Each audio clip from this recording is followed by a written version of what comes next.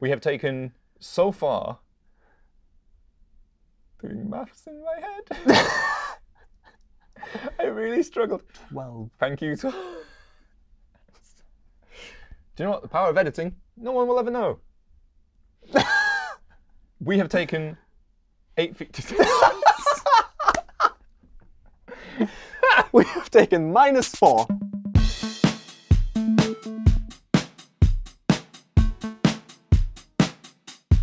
This is it then. Oh, it's happening. The final episode of our Christmas special, finding the best feature. And we haven't really agreed. No, we haven't agreed last we? year. We're not agreeing this year on what to call this, really. So far, we have taken 12 features. That's correct. And we have whittled them down to, well, 2 so far. Yes. And that is sharing on the web. Yeah. And background fetch. Yeah. So background fetch will have to endure another match before it gets to face sharing. Or maybe not. Who knows? We will see. We have 4 features left. We've been picking these at random, which is why we're so scrappy at remembering them. But yeah, it's time to do the last 4. Yeah. You start picking. Is it? Oh, it's me. Because symmetry. Yes, excellent. So I'm going to pick this one. And I have prefers styles. Prefers styles. Oh, no. It's not Paul Lewis. It's Jake. Did you put the wrong face on? Yeah, I did. Yeah, it shows that we had the software ready, just in case he walks in and wants to do a feature. You never know with him. Sometimes he just appears and just takes over the show. Sync up from. He just can't let go. Oh, yeah, you want me to talk about this, right? OK. I mean, you don't have to, but... Again, this is a little bit of a 2-for-1. So I know. This is a CSS feature. It allows you to hook into things that the user prefers, like a preference that they have expressed, usually at the operating system level. That's a good description. Don't laugh at me.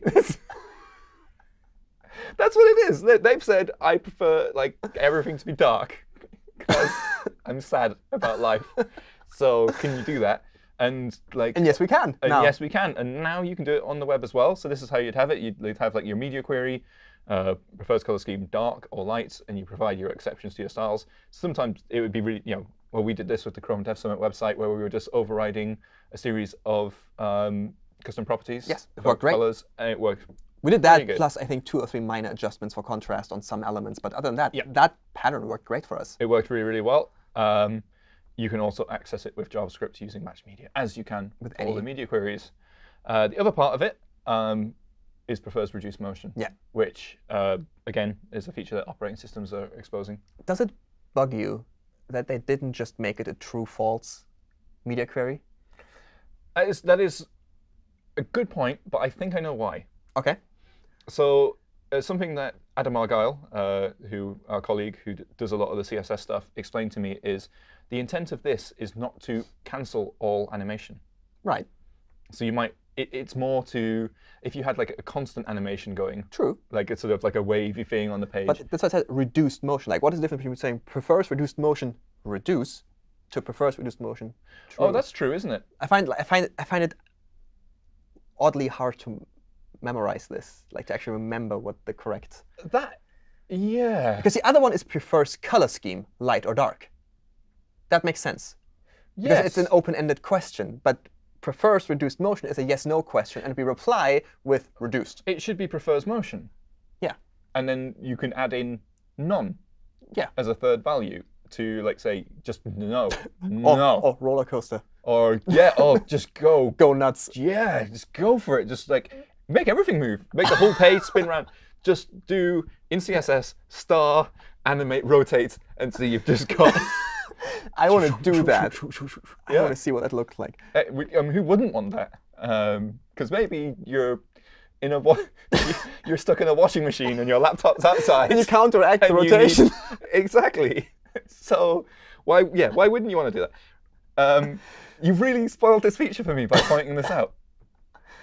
Takes 2 to tangent. It's wrong. It's the wrong shape. Oh, I mean, it doesn't matter now. You don't want it to win anymore.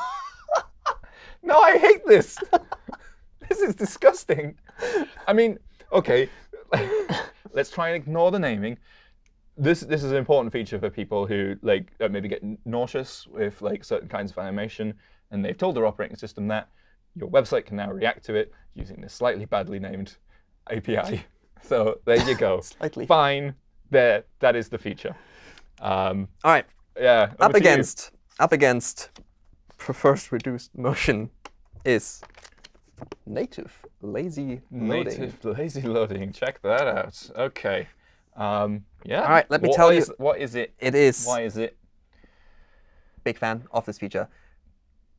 Basically, it allows you to just put a new attribute on images, and the browser will automatically not load them until you scroll them into view. Right. Yes. OK. And here's a fun fact. It also works on iframes.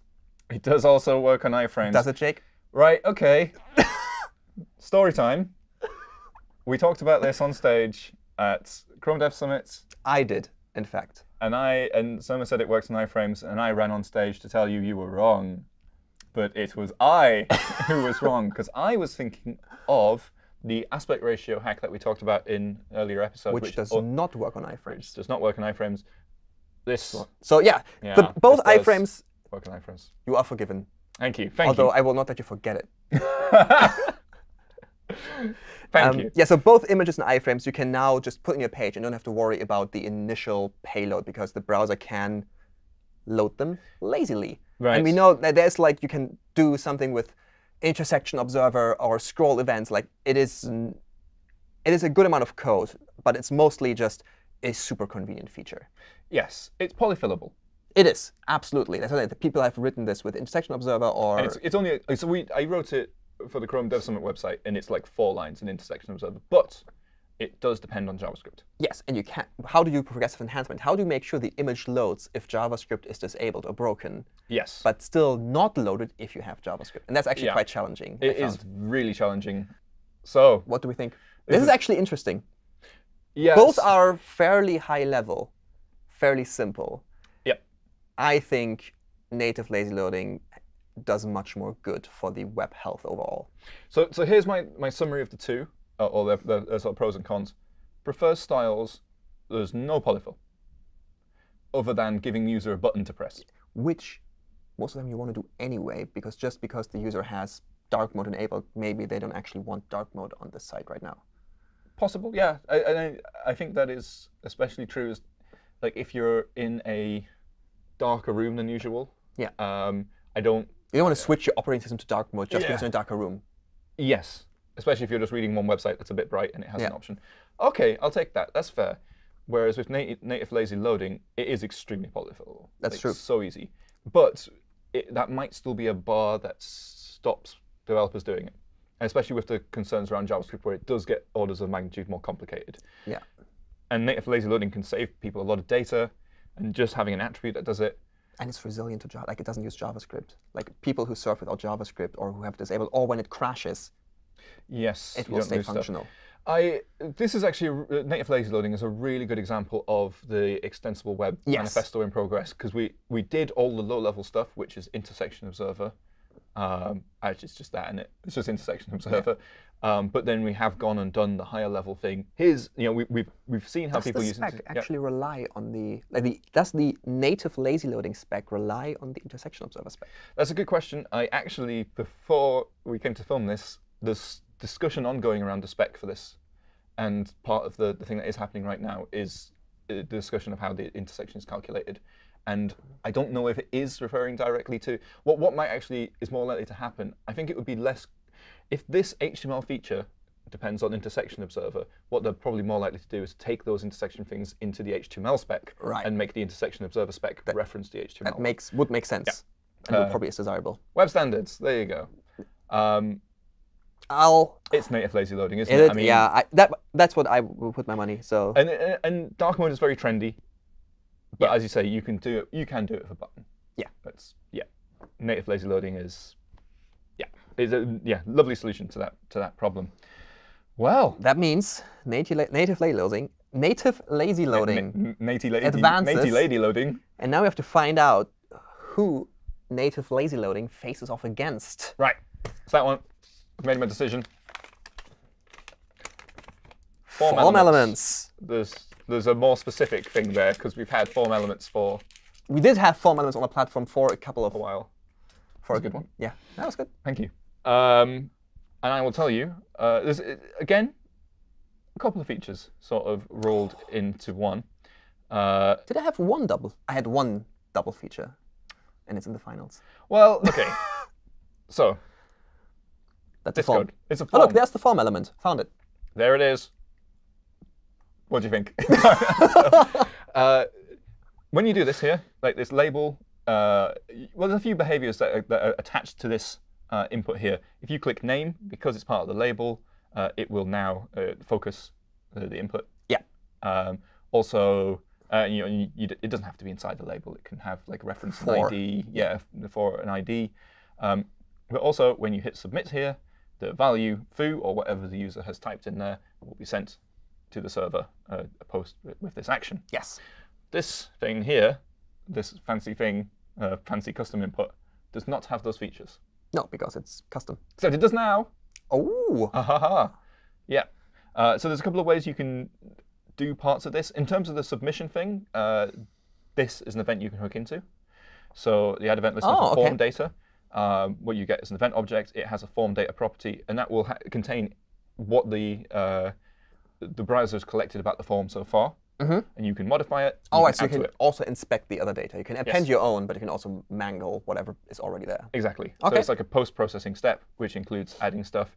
So that could be a simple way to have your custom elements, whatever, take part in the form properly. Yeah. Or you can do this. Custom elements. This is a custom element feature. Now, the key here is to say form associated equals true. That's magic, isn't it? That is magic in the same way that the observed attributes one is magic.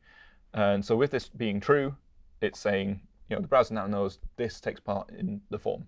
And then you can do this attach internals thing, which is a way of getting a secret API. So secret. So secret. And it's a little bit how when you attach a shadow root. Right. It's sort of a little bit like that, but it's not an element. What it just has a load of like APIs as part of it. So you can see these things here. So getting the form will return this internal form. Yeah. Yeah, and element, if you've got an input element or something, .form will always return the form. So it's kind of good practice to do that. But we've got some method, and what that will do is set the value to yes, please.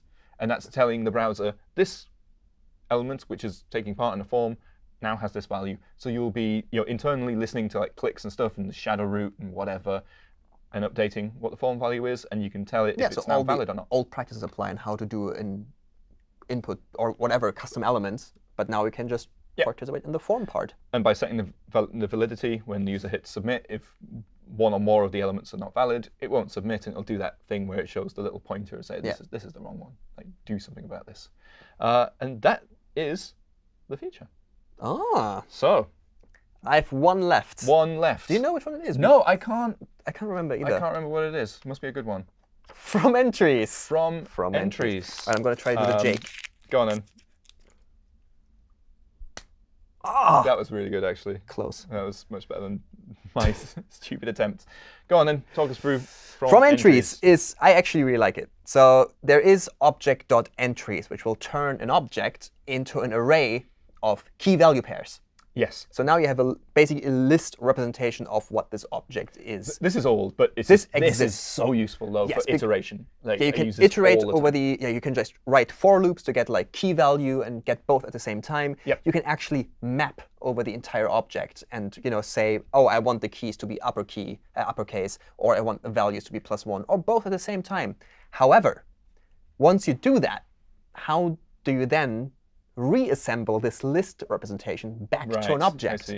And that is pretty much what fromEntries is. It's the inverse of object.entries. Gotcha. It takes a list representation of key value pairs and just gives you the object. And I think, well, exactly what you said there. That's the cases where I've really needed this or wanted this, and it's when I've done, I want to map an object. Yeah. Like mapping an array is really easy. But I want to take this object, I want to map over the keys and the values and output something different. And this just lets you do it. Yeah. That's it. That's it. That's it. All right. That's it. All right. Let's have a think about this then. Right. So we got from fromEntries from and form. fromEntries is a polyfill which you can write with reduce as a one-liner. Oh, that's a good point. Yeah. It's not a new capability. It's super nice that we have it. It makes it much more like code. It's just much more expressive. But you can just define your own fromEntries, and it's a one-liner with reduce. If you use reduce, yeah. I'm not sure if there's performance implications of mutating the object over and over, but in the end, no, it should be fine. So yeah, I would say form elements. Yeah, because you clone the object and then just mutate it. Yeah, I think based on that, it's not a new capability. It's nice that it's there. It's good that it's there, but the form elements is a new capability, and like you could say part of that is just like a custom element feature. A lot of people are like, well, I'm not that bothered about custom elements. I was thinking, even if you're using React, being able to define your own custom form elements, this makes it much more attractive to use custom elements for it, because you get. I think so as well. It just ties it into how the browser already behaves. Yeah, agreed. All right. So form elements advances. Yes, it does. And goes against native lazy loading. And this is, I would say this is tough. Because I'm like, this is something, the native lazy loading is something I encounter on every site I build. Yes. And I'm often too lazy to do it right. I will omit progressive enhancement, or just do the intersection observer thing and don't basically ignore people who don't run JavaScript or where JavaScript breaks. Form elements is not polyfillable, but I don't encounter that often. I would always say is I don't know how much I care about people who disable JavaScript, because like as much as how do I feel about people who like disable SSL in their browser? It's kind of like, well, why do that? It is part of the web, part of the platform. Yeah. But the thing I do care much more about is the people who haven't deliberately disabled JavaScript, but the people who are maybe running a browser that is older than expected and maybe didn't test properly, or like so maybe the JavaScript failing. Yeah, JavaScript file just doesn't run because you have one const in there and the browser doesn't do const. Yeah. Or a server hiccup that suddenly just returns an empty file or a 404 and this does happen. Wrong MIME type. The MIME type goes wrong, something like that. And that is one of the reasons that I'm super keen on progressive enhancement. Yeah. Always have been. It's never been about non-JavaScript people for me. It's been about performance and resilience. Yeah. So I do like it for that, and I like that it lowers the bar to doing the right thing. Yeah. Yeah, absolutely. The form elements thing is a new capability, and it has that. It's not entirely progressive enhancement because it still depends on JavaScript. Yeah. But it depends on less JavaScript to do the same thing that forms should do, and it will get you like some of the accessibility for free. Because if you're using the native validation stuff and the native value stuff, I'm assuming, I mean, the data is there that can be exposed to accessibility APIs. Yeah. No, I'm interesting. Like there is form data as an API to assemble form data and turn it into a multi-part MIME body or whatever you need. Yes. But there is no API to do a post navigation. Oh, that's true. Yeah, I mean, you can. So there's actually no, because I thought like, oh, you could just use a form. You can cancel the submit and then assemble your own form data. But there is no way to send that form data as that's interesting. As a post navigation. Huh. That is really interesting, because I hadn't thought about that, because in my head I was thinking, well, you can just assemble a form in the background and hit and call submit on it. That works, but that cannot include files. It cannot include. Whereas with this, it's that's interesting. That's a really niche use case of this, but it is something that I've heard people ask for before. It's like I want to do a navigation with a file. We encountered it with Squoosh, didn't we? With a share target. Yes. Where we wanted to test it, and you wrote a form so you can test it. That is true. So if you wanted to do like your own sort of rudimentary like sharing from one site to another using like normal HTTP methods, like we saw with sharing before, that you can do this with like the native share platform, but you can do it between websites using. So that should be clear. You can do a fetch request, but that won't navigate your page. Yes, and whereas if you're sort of doing a share, you actually kind of want to navigate with a post request, which is possible. Data. Interesting. Hadn't thought about that. That's. I mean, it's going to sort of come down to like how much is this going to benefit the web? I guess that's what I was going to bring up. So I think native lazy loading still takes this one home, because it is pretty much literally every website. Every website has images. And you want to lazy load them. It's the right thing to do. They are, I believe, the heaviest thing on. Yeah, 50% of a page weight on average, at least on HB Archive, is images. Yes, and so this will mean you download less of it, especially if you're just going to a page. Yeah. Just to click one of the things at the top of the page, which I do all the time. Open a blog post. Oh, not interested after all. Leave. Yeah. Or even like you go to a shopping website to click the button there, but you've just downloaded all of the stuff there. I mean, the browser can cancel it, but by that time you've already downloaded a lot. Big problem if you're on a muted connection. So are we in agreement? Yep. Yeah. All right. Yeah, have it. Go on then. All right. So this is interesting. This is we're going to find the next finalist. So in the semifinal, we have. That was a janky animation. We need to look.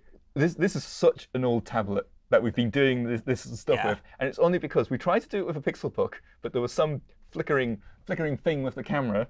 Oh, everywhere. Hooked up. Yeah. I think we should get my life. I think we should get the new like $50,000 Mac Pro. What, and just balance a monitor here? Yeah. Okay. That should run the animation smoothly. It's not touchscreen though, is it? That's the for $52,000, you still don't get touchscreen. Yeah, that's actually true, isn't it? It's like, yeah. Come on, just throw that in. Yeah, your machine can roll downhill. Yeah, for $400. No touchscreen. Right. What are we talking about? Tangent. So, we've got native lazy loading versus background fetch on our old janky tablet. That's so old it doesn't even receive Android updates anymore. Nice. I found that this morning. Okay. Oh, this is rough. I find this really hard. So we've got a very simple feature, like this, as in it's simple to use. As we said, useful for pretty much every website that is in existence. One of the things I would say about this is that an interesting part of this feature, the native lazy loading thing, is the browser is actually free to apply it automatically. Is it? Yes, the default value for it is auto. And I believe... But don't many sites rely on images being loaded off screen? This is a fix I made to the spec. Dun, dun, dun. Yes, because I was saying, like, I think there are cases where people use it for like preloading images to go into a canvas, something. So the rule is, I think we came up with it must immediately load if it's detached from the document or if it's created by JavaScript. Oh, OK. Interesting. So if you've got a lot of image tags in the outer scroll view that you're relying on lazy loading, relying on like listening for a load event on, it might never fire. Interesting. So I think we're actively monitoring that. Could also be changed like if there's an onload listener and no explicit loading attribute. Yeah, you could load it. Yeah. Either way, OK, that's very interesting because that's actually I wanted to bring it up originally but didn't because like can't work. But if that is the case, that would be great if this opens a path for just reducing the page weight of many pages just by making the user agent smarter. So I was bouncing that around in my head. You can't do the load event detection because you might have the load event on the document element. And that would the image one bubbles or captures at least. Like there is ways of listening to that. Stupid. Anyway, sorry.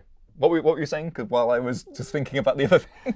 No, I just like that if there is an actual path that allows us to reduce the page weight by making these agents smarter, that's a big plus. Whereas this feature makes more downloading happen. It's an easy decision. The one that saves data rather than uses it. No, so we're talking about a new capability for a set of websites that are doing uploads and downloads.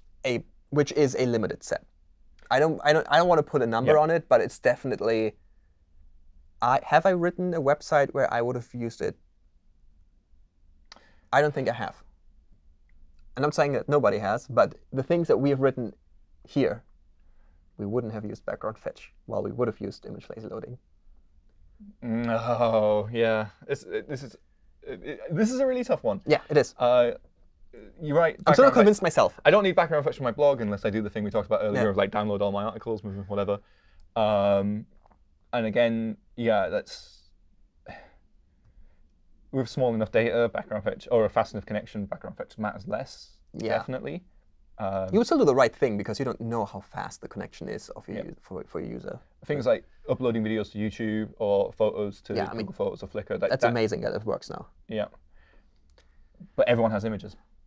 Yeah. It feels like in the second year in a row we are converging on like high-level features. As a reminder, I think last year it was Scroll Snap. It was Scroll Snap. Scroll was Snap. our winner. Yeah. Yeah. I don't know why I'm getting so serious about this. I'm getting really worked up, like all the rest are going to be deleted. Everyone else is fired. And especially because this is I worked on this one. Like, go on then, yeah. Dun, dun, dun. And that means for the final, All right. it is Surma versus Surma. After all your complaining in the first episode that it was just me winning, the final has come down to you versus you. Okay, and you killed my feature in the process. I did, and I am not sorry. Right. Okay, come on. I'm going to try and forget all about that. And it's odd because some of the arguments you were making before apply again. Because sharing is very much a sort of PWA feature. The use cases are niche. Navigator.share. I guess that part I can't use because that's not the new part. The new part is now images in Navigator.share. When did we lose the aspect ratio thing? I feel like I used that more than native lazy loading. Aspect ratio lost against sharing. This is rubbish. This is just rubbish. What have we done? So sharing contains being able to share images to the system from the web app. And we should say is specifically the sharing out is... That's what I mean, because just being able to tap into the sharing part is not new. Just being able to share files out is new in 2019. So while sharing itself is cool, sharing images is a more niche use case because it doesn't happen as often. Often you say like, oh, here's my blog, tweet it out kind of thing. So the big story here is really the sharing from native to web. Yes. Which is a PWA-only feature, but it's a big deal. It is. But also, again, less customers, probably. Yeah.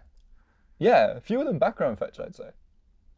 Like, more things deal with, like, probably, larger downloads. I think if we had sharing versus background fetch, arguably background fetch would have won. Maybe. But that matchup didn't happen, so no time. I think it's... It is. I think it's native lazy loading. I agree. We have found the feature, the best feature of 2019, according to us. Which is the only way that matters. Which is native lazy loading. When we put this to an audience... We're going to... Oh, it's going to be... Which is a video we will release at some point. At some point. At some point. January, probably. When the Christmas hats don't make sense anymore. Well, I mean at CDS. We will release the CDS version where we talk to the audience, where we were not wearing Christmas stuff. It was background fetch. Did we have the same matchup? No, just the overall winner was background fetch. No, because we've done it random each time. Yeah. And I don't know how much that could have been by coincidence. We had the same matchup. But I still think that this was a lot of work. Like the spec for this is actually really big. It was a lot of effort. It's the first time that it's an HTML attribute tapping into layout. Yeah, but it was a really good cross-browser effort as well. I think everybody agreed that this is a problem that needs solving. Yes, absolutely. Or an easier way to solve it. And there's a lot to be said for lowering the bar for doing the right thing. And I think that is something that we don't do enough in web standards, especially with the extensible web model. A lot of the time we throw out the tools and we go, off you go. And we still see many, many websites not using those tools because they're complicated, because they can do lots of stuff. This is a good example of lowering that bar. And together with the aspect ratio proposal. Yes. Boom. Can we bring that in and it's like a kind of, can we roll it into that as an extra feature? No. I really like the aspect ratio thing. OK. Native lazy loading. There we go. We found our feature of 2019. And we will see you in 2020? That's the next number, 2020. Yeah. See you there. Yes, hello. Are you on the telephone? Surma speaking. How may I help you? We'd like to film an episode of 2 or 3. Is that OK? Is it convenient for you right now, sir? Shall I call back later? So I get off the phone. I want to use the internet.